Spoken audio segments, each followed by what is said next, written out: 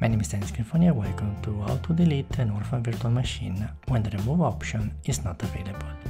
I'm recording this video for personal training and it will take about 5 minutes. This video is the best view for a level 1 or level 2 engineer. So, let's start.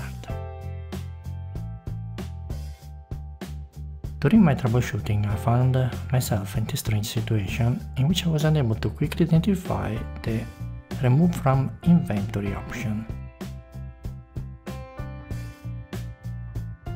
And I'm going now to show you how to simulate this issue.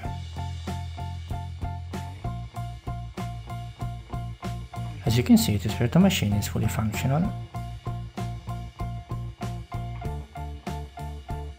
It's hosted on the E6i2 with IP06.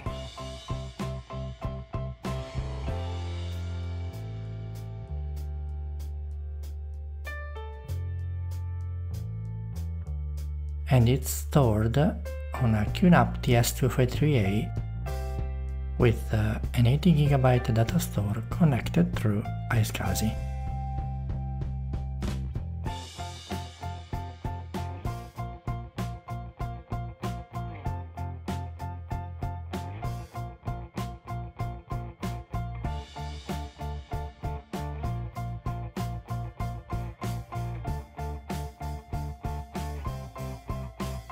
And what I'm planning to do is to shut down this QNAP device, and as you can see, the system detects the following activity are still in operation: the iSCSI connection from the VMware cluster.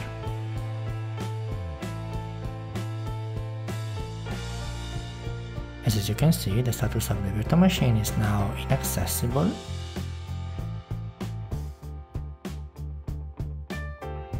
and the status of the two QNAP volumes are unreachable.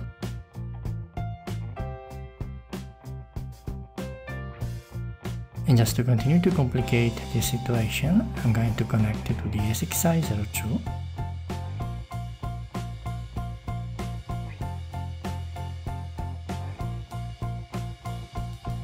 And what I'm going to do now is to remove this virtual machine from the inventory.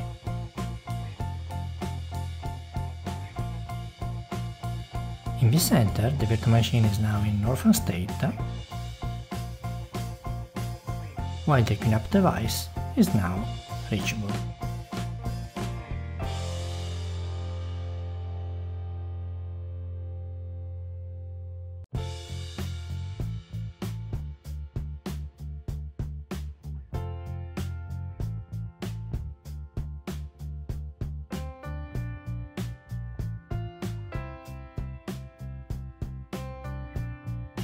And just for curiosity, I'm going to try this updated VKB valid for vCenter 5.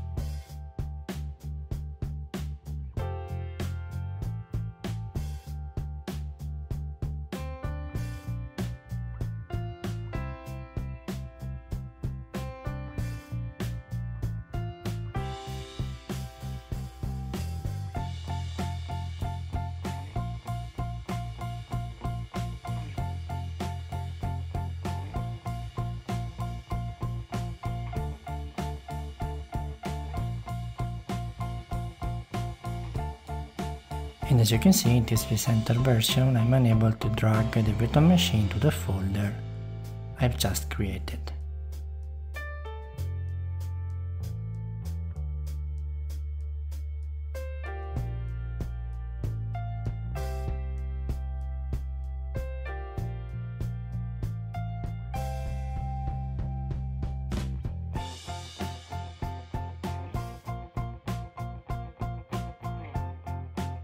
I'm going also to verify that no locking mechanism are in place for this virtual machine.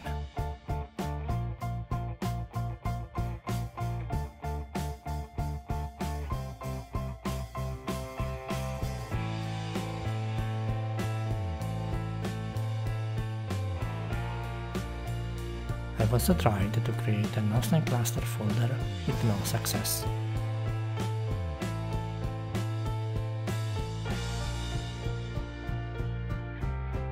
So in my case, the most simple solution to delete an orphaned virtual machine when the remove option is not available is going to all virtual infrastructure actions, more uncategorized actions, and find remove from inventory.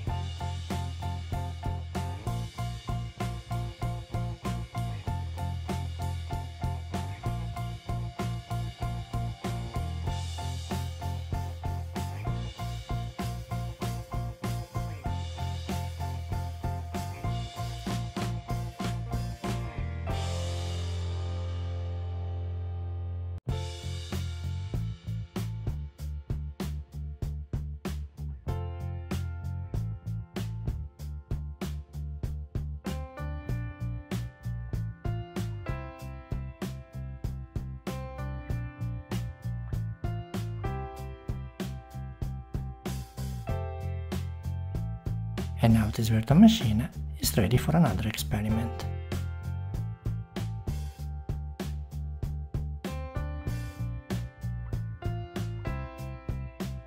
So thank you for watching this video, subscribe on my channel, and if you like, let's keep in touch through my website. Bye bye!